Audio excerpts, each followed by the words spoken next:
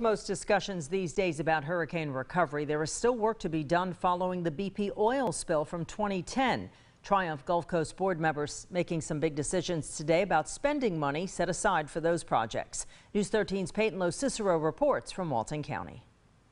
Walton County officials have been sitting on the edge of their seat. For years, they've been attempting to get an infrastructure project along this road, US 331. Officials say that having this project would bring major economic development and sustained growth for years to come. And the Triumph Gulf Coast Board has decided they approve. Right now, we talked about it being an economic desert because when you look down 331 from I-10, there's essentially no businesses there. And the reason there's no business in that area is because of the lack of water and sewer. Businesses can't develop without utilities. And the demand for commercial on Highway 331 is very, very strong. The problem is closing the gap with availability of utilities on that 4-lane highway. We've got natural gas, we've got electricity, we've got Wi-Fi. We have no water and sewer capacity. This will take care of that.